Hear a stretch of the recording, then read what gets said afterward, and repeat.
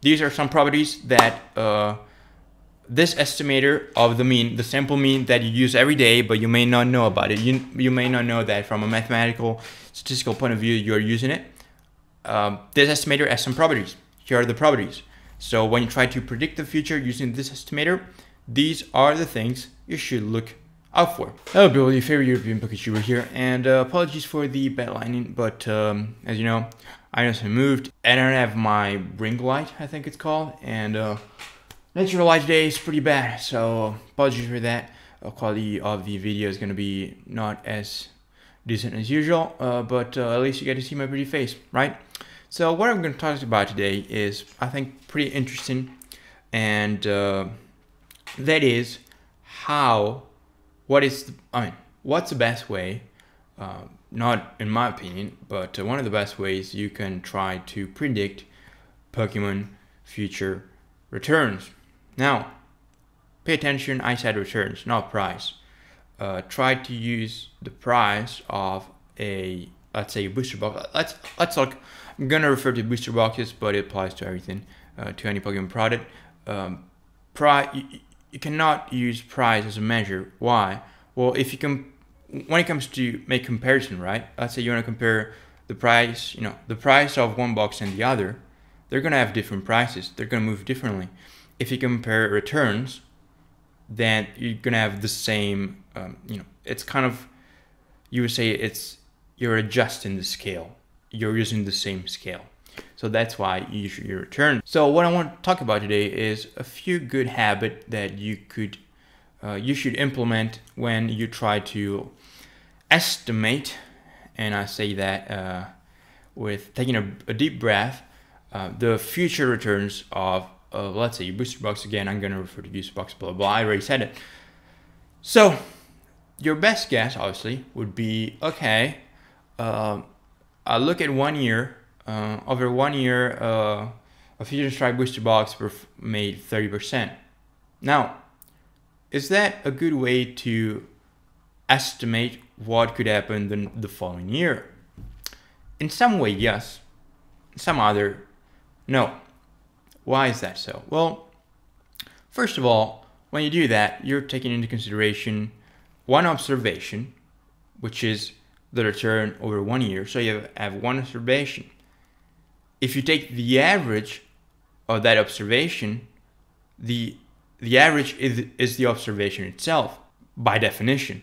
So you know what is called the sample mean. So the mean derived by data is going to be the same as your all-in observation. That's a definition of sample mean. Now, what is good and what is bad about it? The good thing is that such tool has a property that is called unbiased.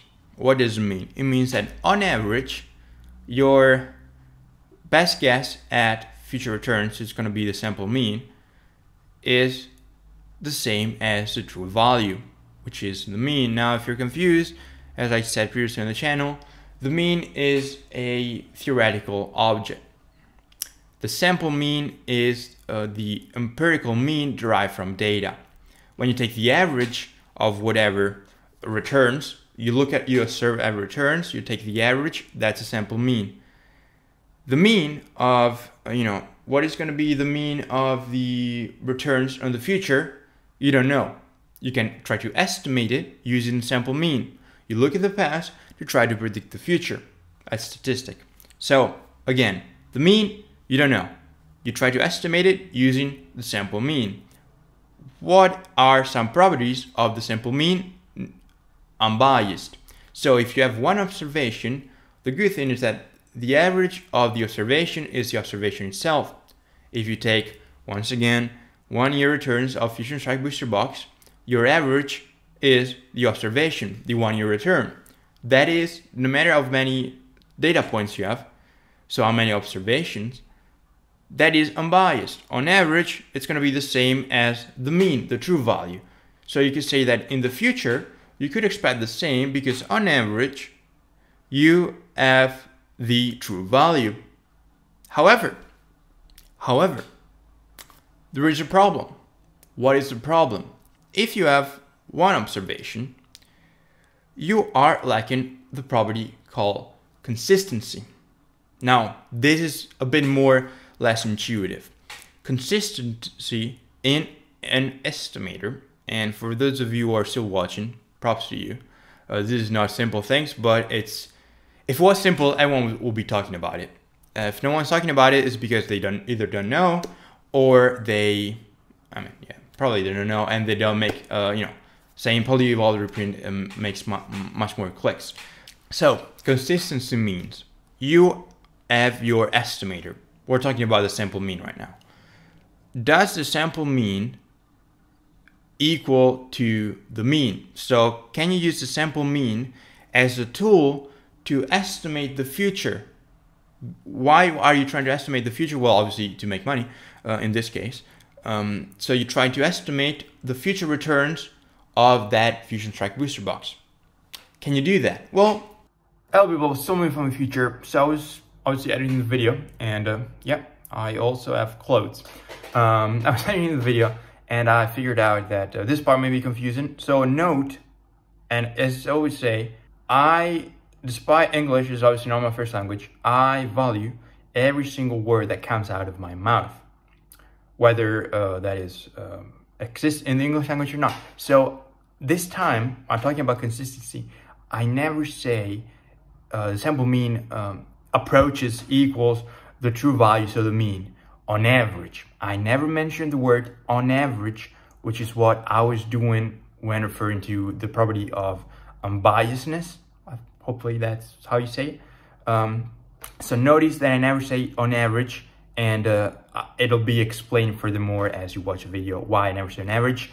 It's a different type of property.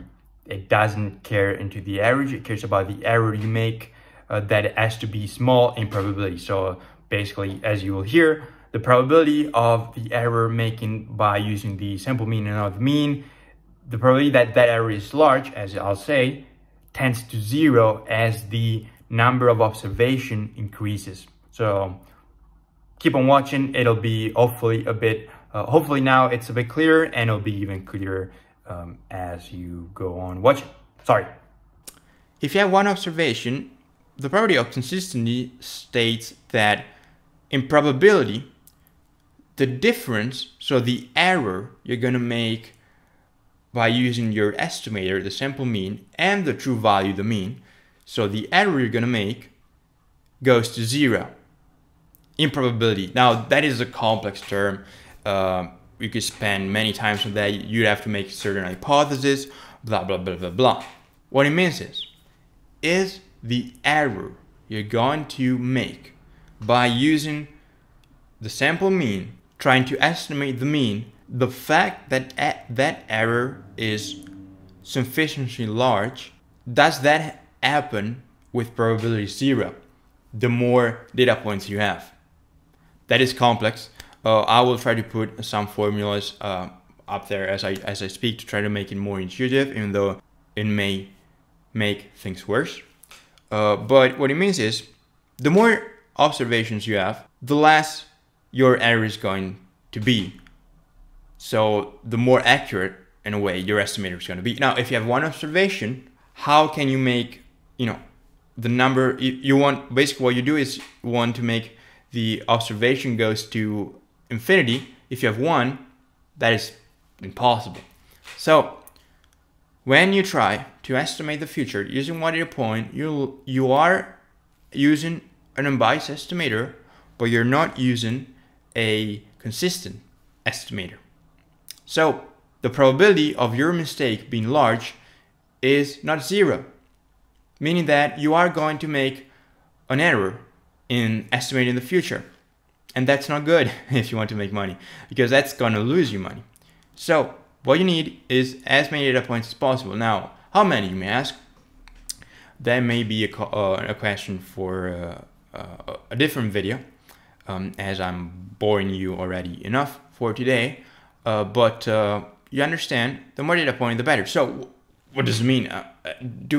If I have 20 years of data, well, you can zoom in, take weekly data, and take 100 data points, so a bit less than 2 years. You can take more than that. You can create a basket of booster boxes and take the average of that basket using weekly returns, so you have more data points. But in that case, what you're doing is that you're not considering different variables. So you are when you're creating a model, you're not considering other variables, so it gets more complicated. So as you know, as I talked about in my last video last week, people are trying to make you think about Pokemon investing as a simple thing that, if you ignore all of these things and you're fine with it, you ignore them either because you don't care, or you don't think they're important, or because you don't know about them. That's fine. Then it's easy. If you want to know more, then it's not easy. I won't go into that. Now, another thing I want to talk about, another property of the sample mean. The question is the sample mean a robust estimator? What does it mean? Is the sample mean sensible to outliers? What I mean by that, once again, we're considering returns. So let's assume that over 1 week, a booster box goes down 10%, and over the other 20 weeks, it goes down, up and down, 1%. So pretty much 1%, 1.5, minus 1, minus 1.2, minus 2, minus 1.5. And then again, once it goes down 10%, and another week, because there's some news, it goes up 20%. Is the sample mean sensible to outliers? Are those outliers gonna basically impact the average, the sample mean? The answer is yes. So that makes the sample mean not a robust estimator of the mean. What does it mean? It means that, once again, you use the sample mean to predict the future. So you want to try to come up with what is the mean of that returns, of that observation time series. Probably not, there's some labeling, some vocabulary, technical vocabulary. Is that robust? Is it sensible to outliers? Yes, it is sensible to outliers.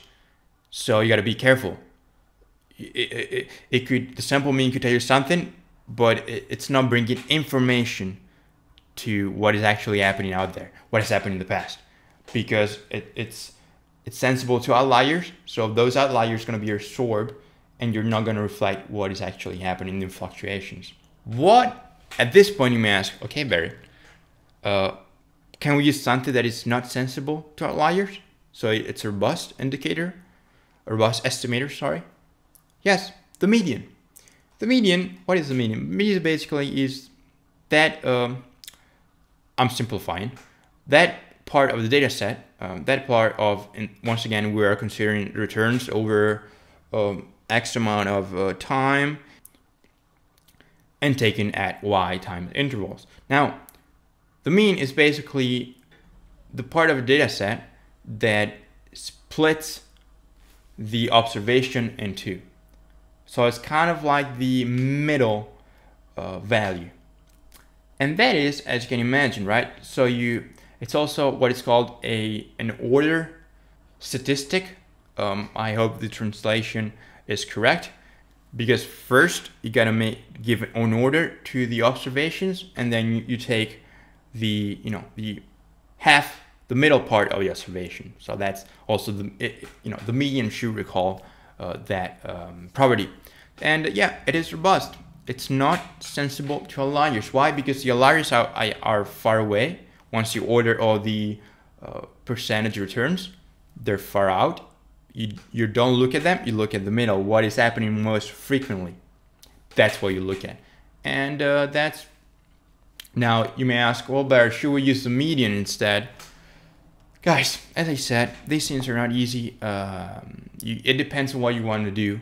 It depends on a few things. The purpose of this video was, guys, these are some properties that this estimator of the mean, the sample mean that you use every day, but you may not know about it. You may not know that from a mathematical, statistical point of view, you're using it. This estimator has some properties. Here are the properties.